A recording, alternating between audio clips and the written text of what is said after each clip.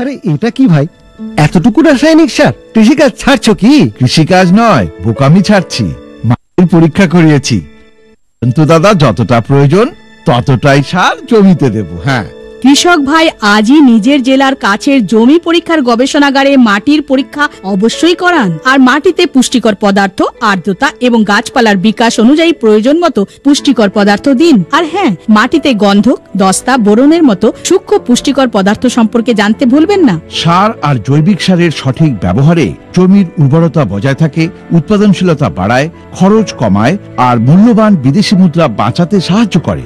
আর হ্যাঁ, ধীরে ধীরে নাইট্রোজেন সরবরাহকারী সার যেমন নিমযুক্ত ইউরিয়াকে অগ্রাধিকার দিন আর ইউরিয়া পাতার উপর ছড়িয়ে দিন। আরে বাহ, তুই তো সত্যি বুদ্ধিমান হয়ে গেছিস রে। বিশদে জানতে যোগাযোগ করুন জেলা কৃষি আধিকারিক বা কিষাণ কল সেন্টার। নতুন প্রযুক্তি সকলেরই ভালো লাগে। আমিও আমার ক্ষেত তৈরি করেছি। বীজ বোনা, চাষ করা, ফসল কাটার জন্য ছোট মেশিন নিজের প্রয়োজন অনুযায়ী কিনেছি। আমি আমার ক্ষেতে মেশিনের প্রয়োগ করেছি, তাই কাজ তাড়াতাড়ি আর সহজ হয়ে গেছে। চাষের কাজে মেশিন ব্যবহারের ফলে আমি পেয়েছি ভরপুর ফসল আর খুব লাভ।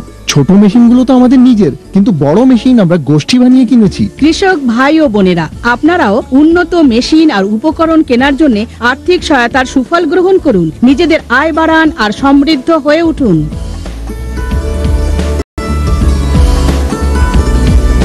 হয়ে গেছে।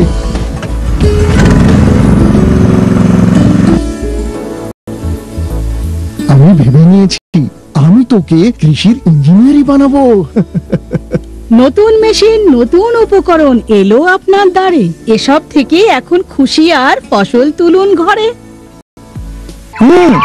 হ্যাঁ, কি করি? হ্যাঁ হ্যাঁ, ঠিক এরকমই হবে। এক মিনিট, এই শোনো, আসছি আমি। হ্যাঁ হ্যাঁ, ঠিক ঠিক।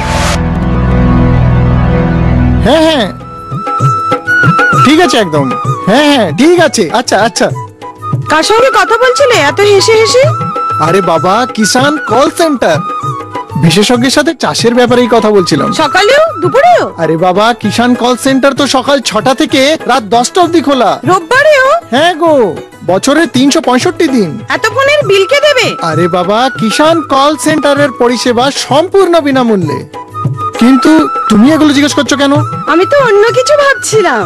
ও কৃষক ভাইরা কৃষিকাজ সংক্রান্ত সমস্যার নিজের ভাষায় তাড়াতাড়ি সমাধানের জন্য ভারতের যে কোনো ফোন থেকে রাষ্ট্রীয় হেল্পলাইন নম্বর 1800-180-1551 যোগাযোগ করুন। কৃষকের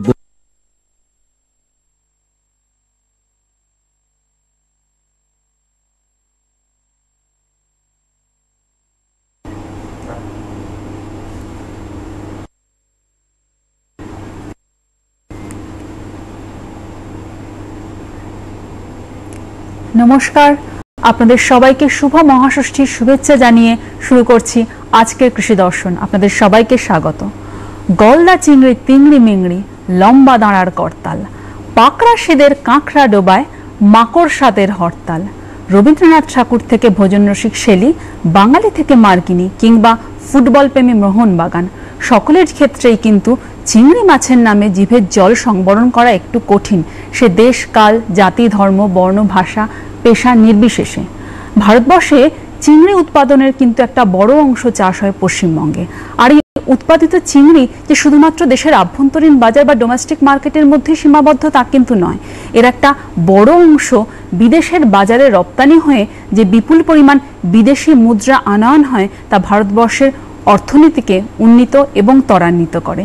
তাই চিংড়ি চাষী ভাইদের চিংড়ি চাষের সঠিক আধুনিক বিজ্ঞানসম্মত পদ্ধতি প্রযুক্তি, পরিচর্যা এবং সঠিক প্রজাতি নির্বাচনের মাধ্যমে, অর্থাৎ যে প্রজাতির রপ্তানি এবং বাজার দর পর্যাপ্ত এবং যথেষ্ট, তার মাধ্যমে উৎপাদন বাড়িয়ে রপ্তানি বাড়িয়ে যাতে আরও বেশি বিদেশি মুদ্রা আনয়ন হয়, যার মাধ্যমে দেশের সার্বিক আর্থসামাজিক উন্নয়ন সম্ভব, তার লক্ষ্যে আমাদের আজকের কৃষি দর্শনের বিষয়বস্তু ব্যবসায়িক ভিত্তিতে চিংড়ি মাছের চাষ।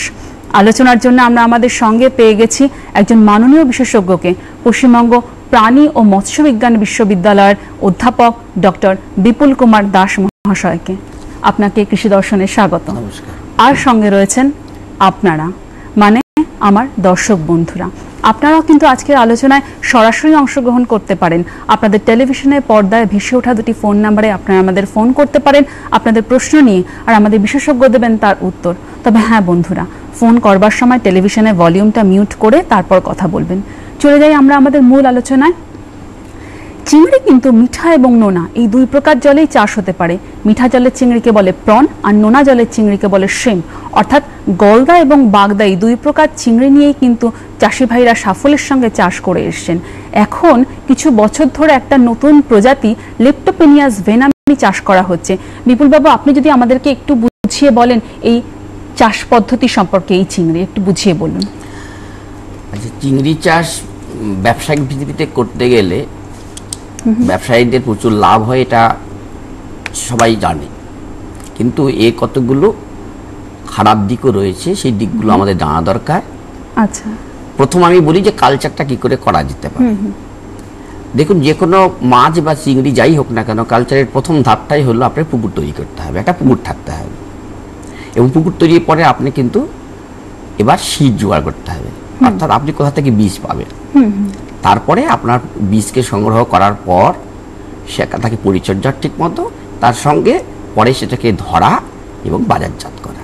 আচ্ছা, এই ব্যবসায়িক ভিত্তিতে এই চাষগুলো করতে গেলে চিংড়ির ক্ষেত্রে সাধারণ মাছের যা চাষ করি তার থেকে একটু আলাদা। আচ্ছা, কেন আলাদা? যে এই চিংড়ি যেটা আমরা এখন লিটোপিনাস ভিনামি যেটা বললেন আপনি, দেখুন এটা আমাদের দেশীয় মাছ নয়, চিংড়ি নয়। এই চিংড়িটা বাইরে থেকে এসেছে। কারণ আমাদের দেশে যে সবচেয়ে ভালো প্রজাতির যে চিংড়িটা ছিল বা এখনো আছে, সেটাকে বলা হয় পিনিয়াস মনোডন, আমরা সবাই পরিচিত বাগদা বলে। বাগদা চাষ আর লিটোপিনিয়াস ভিনামি বা এই ভিনামি চাষের মধ্যে খুব বেশি পার্থক্য নেই, কিন্তু এটা কেন চাষ করা হয়েছে এটা একটু জানা দরকার আপনাদের।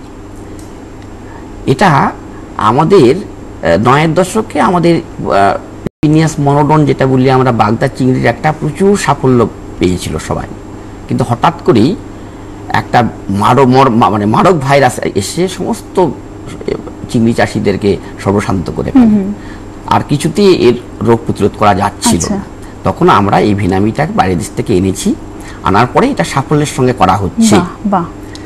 এবং এর পদ্ধতিতে আমি বলি যেটা, যে এর জন্য যে শীটগুলোর কিন্তু অনেক কতগুলো নিয়ম কারণ আমরা বেঁধে দেওয়া হয়েছে, এবং কোস্টাল অ্যাকুয়াকালচার অথরিটি বলে একটা সংস্থা তৈরি হয়েছে 2005 সালে। এর গাইডলাইন্সটা বলো কি করে পারমিশন পাওয়া যায়? হ্যাঁ, দেখুন, এরা একটা অথরিটি রয়েছে, কোস্টাল অ্যাকুয়াকালচার অথরিটি, 2005 সালে তারা তৈরি করেছে।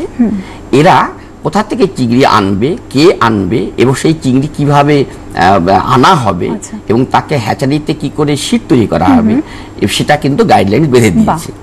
এবং সেই শীত খেয়ে কিন্তু আমরা কিন্তু চাষ করতে পারবো, অন্য কোনো শীতের চাষ করতে পারবো না। এটা কিন্তু প্রথম জানতে হবে। এবং তারপরে চাষের ক্ষেত্রে আর একটা সুবিধা, বড় সুবিধা যেটা হলো যে এখানে আমাদের এই চিংড়িটা পার্টিকুলারলি লিটোপিনাস ভিনামি যেটা বলি আমরা, এটা কিন্তু 0 পিপিটি বলি আমরা, যেটাকে 0 পিপিটি থেকে 50 পিপিটি পর্যন্ত যে স্যালিনিটি রয়েছে, লবণাক্ততা, সেটা কিন্তু সহ্য করতে পারে, যেটা অন্য মাছ করতে পারে না। যদিও 5-10 পিপিটিতে খুব ভালো হয়, এবং কোস্টাল বেল্টে বা আমাদের সমুদ্র উপকূলীয় অঞ্চলে এটার প্রচন্ড সম্ভাবনা রয়েছে। আমাদের পশ্চিম পূর্ব মেদিনীপুর থেকে শুরু করে কোস্টাল বেল্ট আমাদের পশ্চিমবঙ্গে সবাই চাষ করছে। আচ্ছা, তাহলে আপনি একটু বলুন, এই যে এই লিটোপিনিয়াস ভেনামি তো আমরা মেইনলি রপ্তানি বা এক্সপোর্টের জন্য ব্যবহার করছি। আচ্ছা, এখানে এক্সপোর্ট করতে গেলে কি কোনো ধরনের বাধা আসতে পারে? হ্যাঁ, দেখুন, আমাদের এই চিংড়ি চাষটা মূলত একটা কথা আমরা শুনেছিলাম, ইথক্সিকুইন কিছু বছর আগে পেপারে লিখেছিল, তো সেটা সম্পর্কে একটু বলে দিন। অ্যাকচুয়ালি আমরা যে এই চিংড়ি চাষটা, এটা কিন্তু সম্পূর্ণটাই নির্ভর করছে বিদেশে আমরা রপ্তানি করতে পারবো কিনা, কারণ এর চাষটা স্বভাবতই সাধারণ মাছ চাষের থেকে অনেক বেশি খরচ। সেই খরচটা কিন্তু আমাদের সাধারণ বাজারে যদি মাছ বিক্রি করা হয়, যে মাছের দাম পাই সেটা করলে কিন্তু হবে না। আমাদের কিন্তু বিদেশের মার্কেট, আমাদের যে যারা কেনে আমাদের থেকে সবচেয়ে বেশি জাপান কেনে, তারপর আমেরিকা কেনে, ইউরোপের অনেক কান্ট্রি কেনে, এবং তারা যদি না কেনে তাহলে কিন্তু আমাদের এই প্রন বা এই শ্রিম বা ভিনামি বা মনোডন যাই বলুন না কেন, এ কিন্তু বাজারে বিক্রি হবে না। এবং এর জন্য আমাদের সবসময় কোয়ালিটি কন্ট্রোল, অর্থাৎ আমার যে চিংড়িটা তৈরি করলাম সেটা বাইরের বাজারের মার্কেটের যে স্ট্যান্ডার্ড রয়েছে বা সেই গুণগত মান বজায় আছে কিনা সেটা কিন্তু দেখা প্রয়োজন। ধন্যবাদ। আচ্ছা, এই যে ভেনামি চিংড়ি ধরা এবং অর্থাৎ হারভেস্টিং এবং তার প্রিজার্ভেশন, মানে কি করে রাখবো সেটা সম্পর্কে যদি একটু বলে দেন। দেখুন, এই চিংড়িটা মানে যদি আমরা ধরার পরে অনেকক্ষণ যদি আমরা বরফ না দিই তাহলে কিন্তু এর কালারটা নষ্ট হয়ে যায়, তখন বাজার দাম কমে যায়। এই জন্যই ধরার পরে সঙ্গে সঙ্গেই আমরা ওখানে ওই চিল্ড আইস বলা হয়, সেই আইসের মধ্যে ডুবিয়ে দিলে পারে এর কিন্তু যে কালারটা থাকে সেটা খুব ভালো থাকে। আর আপনি এর আগে যে কথাটা বললেন যে আমাদের 15-16 সালে আমাদের একটা খুব সেটব্যাক হয়েছিল, প্রচুর চিংড়ি বিদেশে রপ্তানির জন্য গিয়েছিল, তারা ফিরে চলে এসেছিল। ইথক্সিকুইন বলে একটা পদার্থ যেটা অ্যান্টিঅক্সিডেন্ট, এটা এমন ক্ষতিকারক নয়, অনেক খাবার মধ্যে দেওয়া হয়, কিন্তু এর একটা মাত্রা ছিল, সেই মাত্রাটা 0.5 মিলিগ্রাম পার কেজি হতে হবে। কিন্তু সেটা হঠাৎ করে, এটা এখনো পর্যন্তই আছে, কিন্তু হঠাৎ করে জাপান এটার মানটা কমিয়ে দেয়, সে মানটা 0.1 করে দেয়। আর তখন আমাদের যে চিংড়িগুলোতে 0.1 এর বেশি আছে তারা আর কিনলো না, তারা ফিরে চলে আসলো, এইভাবে চাকিয়া অনেক সর্বশান্ত হয়েছে। তাহলে চাষি ভাইরা আপনারা কিন্তু ইথক্সিকুইন যখন প্রয়োগ করবেন তখন একটুখানি তার মাত্রাটা সম্পর্কে সচেতন হয়ে বিশেষজ্ঞ থেকে পরামর্শ নিয়ে তারপরে প্রয়োগ করবেন। আচ্ছা, এই যে চিংড়ি খেলে, যেমন অন্যান্য শাকসবজি খাওয়ার মতোই চিংড়ি খেলে কি কোনো ধরনের টক্সিক অ্যাক্টিভিটি কিছু হতে পারে? দেখুন, এই আমরা তো খুব সবসময় টিভিতে বা পেপারে দেখছি আমরা সবজি, মাছ, মাংস এদের ভিতরে বিভিন্ন রকম দূষিত পদার্থ থাকছে যা আমাদের শরীরের ক্ষতি করতে পারে। চিংড়িকে তো সেই সম্ভাবনা নেই তা নয়, আছে, কিন্তু আমার চিন্তা করতে হবে বা ভাবতে হবে যে আমি চাষটা কি করে করছি। চাষটা কিন্তু আমাকে খুব হাইজিনিক ভাবে করতে হবে, অর্থাৎ জল, মাটি, তার ভিতরে কখনোই অ্যান্টিবায়োটিক দেব না, কোন রকম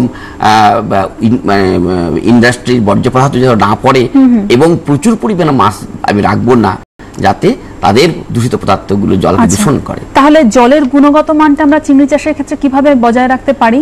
জলের গুণগত মান প্রথম আমাকে দেখতে হবে তার অক্সিজেন মাত্রা কত। সাধারণত যেসব নোনা জল তার অক্সিজেন মাত্রা কম থাকে, এখানে কিন্তু 4 ppm থেকে 5 ppm নিচে কখনোই হওয়া চলবে না। জলের যে ক্ষরতা আছে সেই ক্ষরতার প্রচন্ড বেশি হয়ে গেলে তার গ্রোথ কমে যাবে, এবং ক্ষরতাটা কিন্তু 100 থেকে 150 মধ্যে হওয়া উচিত।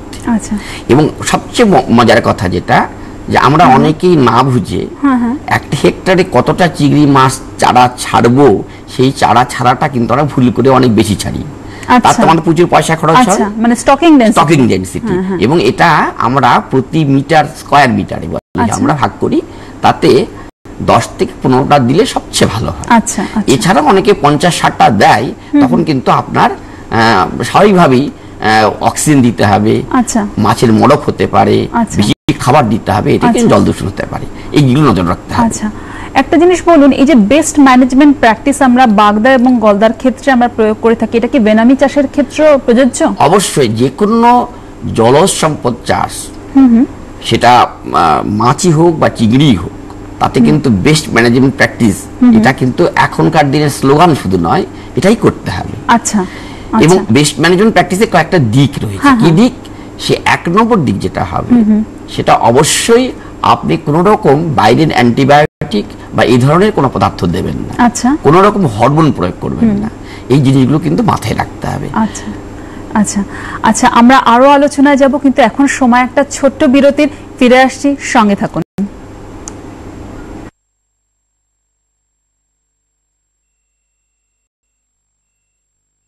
কি জ্যাঠা, পঞ্চায়েতি ছেড়ে রং করা শুরু করলেন? ভাইপো, মনে রেখো, লাল রং মানে বিপদ, যেমন এই টিউবওয়েলের জল। মানে? বলছি, প্রধান সাহেব জানেন মেয়েটি কেন দাঁতের অসুখে কষ্ট পাচ্ছে? তার কারণ দূষিত জল। ক্ষতিকারক রাসায়নিক মিশ্রিত জল পান করলে কঠিন অসুখ হয়। গ্রাম প্রধান হিসাবে গ্রামের প্রতিটি টিউবওয়েলের জল পরীক্ষা করান। যদি জল দূষিত হয় তবে টিউবওয়েলটিকে লাল রং করুন। কোথায় চললে? পরিষ্কার ও বিশুদ্ধ জল আনতে। সত্যি বলেছেন কাকা, লাল মানে বিপদ। জলই জীবন। সুস্থ শরীর চাইলে পরিশ্রুত জল ব্যবহার করুন।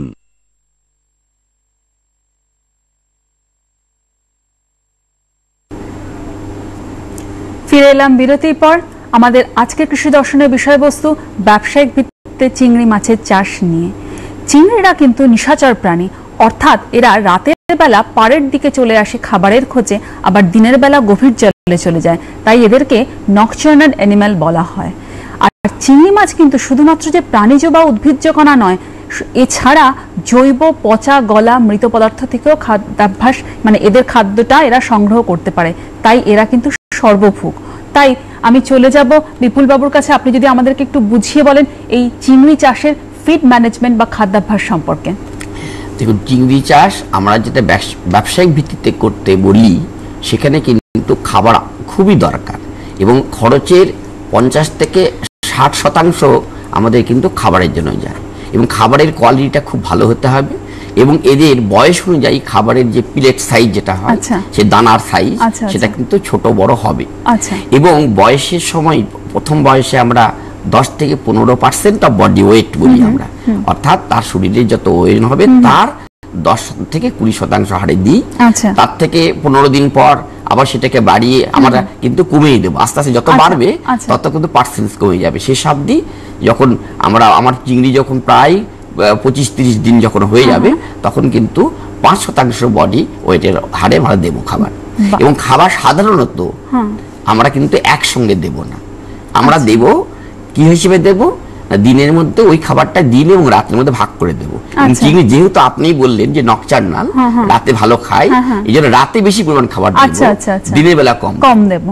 আচ্ছা আচ্ছা, এখন কতগুলো নতুন নতুন টার্ম আমরা শুনতে পাই, যেমন ধরুন বায়োসিকিউর zero water farming, probiotic based farming কিংবা বায়োফ্লক বেসড ফার্মিং। আমাদের দর্শক বন্ধুদের যদি আপনি একটু বুঝিয়ে বলেন এইগুলো কি। দেখুন, এই কথাগুলো আমাদের বৈজ্ঞানিক ভাষায় একটু শক্ত মনে হয়, সাধারণ চাষিদের উদ্দেশ্যে আমি বলছি, এগুলো কিন্তু খুব শক্ত কিছু নয়। আমরা আগে যেভাবে মাছ চাষ করতাম, অর্থাৎ ভেরিতে যে মাছ চাষ হতো, সেটা কিন্তু আমাদের অনেকটা এই যে কালচারগুলোর নাম বলা হলো যে বায়োফ্লক কালচার বা এই ধরনের ঘটনাগুলি ঘটতো। অর্থাৎ তখন কিন্তু আমরা এই এত পরিমাণ খাবার, এত পরিমাণ ওষুধ কখনোই দিতাম না। সেটাই কিন্তু আমরা সেটাকে আবার ফিরে আসছি। আমরা দেখেছি যে প্রচুর পরিমাণ সার যদি প্রয়োগ করি, প্রচুর পরিমাণ যদি খাবার দিই, প্রচুর পরিমাণ যদি স্টকিং ডেনসিটি করি, তখন কিন্তু জল দূষণ হয় এবং তাতে মড়ক লাগে। এবং জলের দূষণের সবচেয়ে বড় ক্ষতি যেটা, একটা পুকুরে হলে সেই জল 5 পুকুরে চলে যায়, তার থেকে কিন্তু সমস্ত অঞ্চলটাই কিন্তু রোগাক্রান্ত হয়। কাজে এটা খুব নজর রাখতে হবে। যার জন্যই বলছি যে এটাতে আমাদের যেটা বললে যে জিরো টলারেন্স পরে আমরা কোনো অ্যান্টিবায়োটিক দেবো না, কোনো অ্যান্টিবায়োটিক দেবো না, কোনো গ্রোথ হরমোন দেবো না।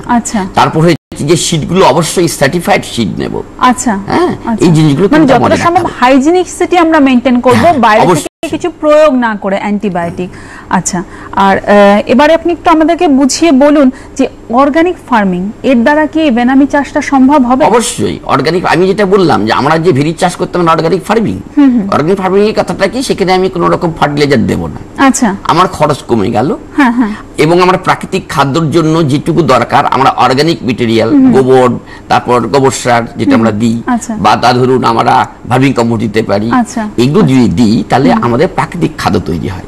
সেই প্রাকৃতিক খাদ্য ফাইটোপ্ল্যাঙ্কটন, জুপ্ল্যাঙ্কটন বা খাদ্য বলি আমরা, সেগুলো কিন্তু চিংড়িরা খায় এবং তাতে যদি হয় তাহলে তাদের রোগ অনেক কমে যায়, রোগ হয় না বলতে গেলে। আচ্ছা, তো রোগ প্রতিরোধ ক্ষমতাটা সম্পর্কে একটুখানি বলে দিন। রোগ প্রতিরোধ, দেখুন রোগ প্রতিরোধের ঘটনা হলো যে প্রথম যে শীটটা নেব, সেই শীটটা আমাদের অবশ্যই হবে, একে বলি আমরা এসপিএফ, প্যাথোজেন ফ্রি। আচ্ছা, হ্যাঁ, স্পেসিফিক প্যাথোজেন পি মানে এসপিএফ ভেনামি যে কথাটা আমরা শুনি বলি আমরা, এই শীটটা নেব। কেন শীটটা নেব? যে এদের যে মা বাবা ব্রুড স্টক যেটা বলি আমরা, তাদের ভিতরে কোনো রকম প্যাথোজেন থাকবে না। তাহলে তাদের যে শীটগুলো তৈরি হবে, ডিম ছেড়ে বাচ্চা হবে, তাদের ভিতরে থাকবে না। সেই শীটটা নিলে পরে আমরা অলরেডি তারা রেসিস্ট্যান্ট হয়ে গেছে এবং তারা কিন্তু সহজে আক্রান্ত হবে না। আর একটা জিনিস মনে রাখতে হবে, আমরা কিন্তু যে ভেনামিটা বাইরে থেকে আনছি, সেই দেশের যে রোগ, সেই রোগগুলো তার সঙ্গে সঙ্গে চলে আসতে পারে। এই জন্যই এতটা আমাদের সিকিউরিটি নেওয়া দরকার। কারণ আমাদের যে অন্যান্য প্রজাতিগুলো রয়েছে, সেই প্রজাতিগুলো তো আক্রান্ত হতে পারে এই রোগের থেকে। এই ধরনের ব্যাপারগুলো কিন্তু এই ধরনের সমস্যাগুলোই আমাদেরকে মাথায় রেখে তারপরে চাষি ভাইদের চাষ করতে হবে, যাতে আমরা সাকসেসফুলি, আমরা সাফল্যের সাথে ভেনামি চাষটা করতে পারি।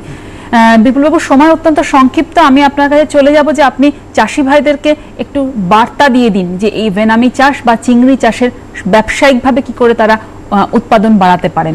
দেখেন, চিংড়ি চাষের উৎপাদন তো অনেকেই প্রচুর পরিমাণ করছেন, আপনারা আমরা জানি। এবং একটা জিনিস মনে রাখতে হবে যে প্রাকৃতিক ভারসাম্য বজায় রেখে, প্রকৃতিকে ভালো রেখে, জল মাটি স্বাস্থ্য ভালো রেখে আমরা চিংড়ি চাষ করুন আপনারা। এটা আপনাদের এখন মনে হচ্ছে হয়তো প্রোডাকশন কম হলো, কিন্তু আপনি এটা অনেক দিন ধরে প্রোডাকশন করতে পারবেন। তাতে কিন্তু আপনার বা আপনার প্রতিবেশীর পুকুরের চিংড়ি চাষের ক্ষতি হবে না। আপনারা বছরের বছর চিংড়ি চাষ করতে পারবেন। আর একটা কথা আমি বলি এক্ষেত্রে, যে আপনারা কিন্তু সারা জীবন শুধু চিংড়ি চাষ নিয়েই ব্যস্ত থাকবেন, এটা করবেন না। আমরা ক্রপ রোটেশন বলি, এগ্রিকালচারও করা হয়। অর্থাৎ একবার চিংড়ি করলেন, একবার সাদা মাছ চাষ করলেন, একবার ধরুন অন্য যে সব কোস্টাল মাছগুলো রয়েছে সেগুলো করলেন, কখনো গলদা করলেন, কখনো বাগদা করলেন। এই করলে কি হয়, যে প্যাথোজেনগুলো স্পেসিফিক যেটা হয়ে যায়, তারা কিন্তু তার হোস্ট না পেয়ে তারা মারা পড়ে। এটা কিন্তু একটা বায়োলজিক্যাল কন্ট্রোল বলা যেতে পারে। কাজে এইভাবে করুন, আপনাদের ভবিষ্যৎ অনেক ভালো হবে, প্রচুর লাভ করতে পারবেন। এক রাতারাতি বড়লোক হওয়ার চেষ্টা করবেন না, তাহলে কিন্তু আখেরে ক্ষতিই হবে। সেই তো, আমরা অনুষ্ঠানের একদম শেষ পর্যায়ে চলে এসেছি। অনেক অনেক ধন্যবাদ আমার মাননীয় বিশেষজ্ঞকে, কারণ তার গুরুত্বপূর্ণ সময় ও মূল্যবান মতামত আমাদেরকে দেওয়ার জন্য।